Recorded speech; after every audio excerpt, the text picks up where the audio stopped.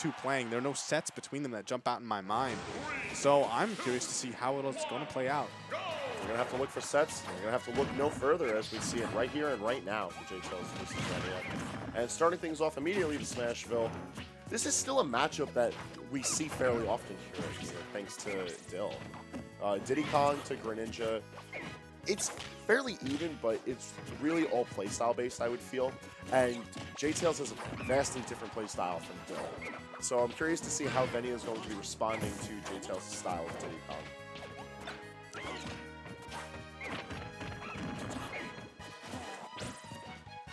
Little bits of pressure here and there, just really bouts for stage control, really, and no one's really giving an inch. I like how Venia is making more use of the banana, trying to just keep it away from Jtails, not even really using it himself. But Q combos are going to at least build up damage. That wasn't cute. That really meant something. That was enough of a chunk that Jtails has to be the one to really approach now.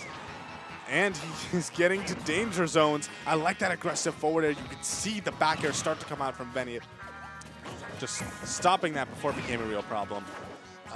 Diddy Kong dash attack, the best option because it's the option they never expect, obviously. Okay, there it is. Punished for the air dodge, Jtails losing his first stock. And now that we have the ledge play at hand, I feel like this is where Jtails excels more. But you can't keep Venia at the ledge for long. He's rather slippery with his frog. And he's a frog. Have you ever tried to grab a frog? Have you ever tried to keep a frog on the ledge? IRL. No, because then the frog can slip away and then the frog can get hurt. No. Don't keep frogs at the ledge. IRL. It's today's PSA. Although, Jtails definitely looking to see if he can keep this frog at the ledge. He's got plenty of damage onto Venia, but he needs to end out this stock. Yeah, and that's one thing that Venia is so good at, playing around those sort of kill options from Diddy Kong. You know, he has those things at his disposal, but he ends up just closing it out with a little bit more like blasé, just like back air with some stage positioning to close out the stock. I feel like that wasn't the right word, but I'm going to stand by it. I won't contest it just yet, so you're safe for now. Because you don't know what the word means? Blasé?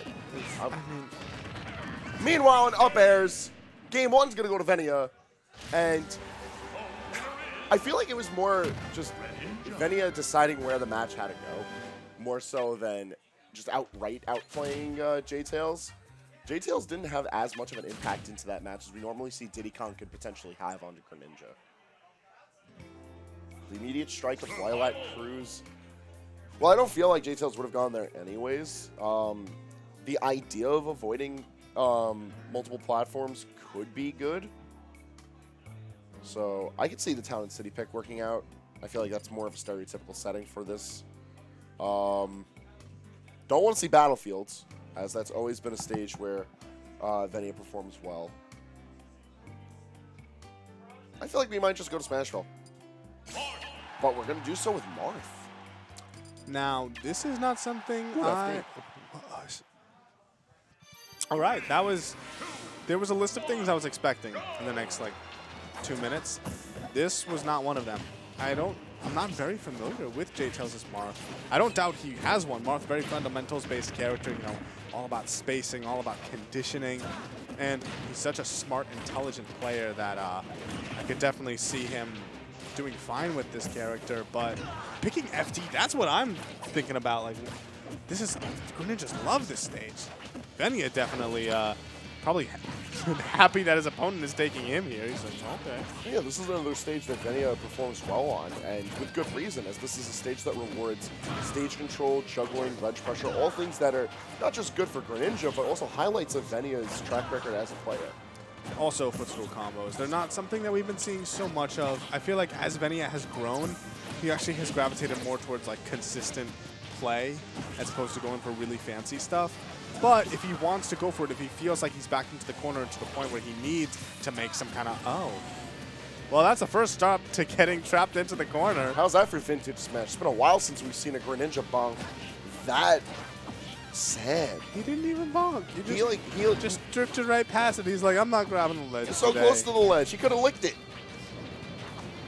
So close. So far. He's a slippery boy. Slippery fingers. The evidence shows slippery boy. Also, I'm amazed that raw dolphin slash was not punished. Saddened even, but nonetheless, it's allowed Jtails to put on a bit of percentage in this lead. Where did that forward smash go? That, like, you obviously did not have your forward smash work. I'm sorry, I mean, I guess it physically makes sense because, like, they're water swords. They're just going to lightly brush someone, but, like, normally that move does something. I mean, water can be strong. Like, you ever seen one of those, like, high PSI water jets they use to cut things? Is that how heavy water is? Like, you ever carry buckets of water? Water has mass to it. Water kind of OD.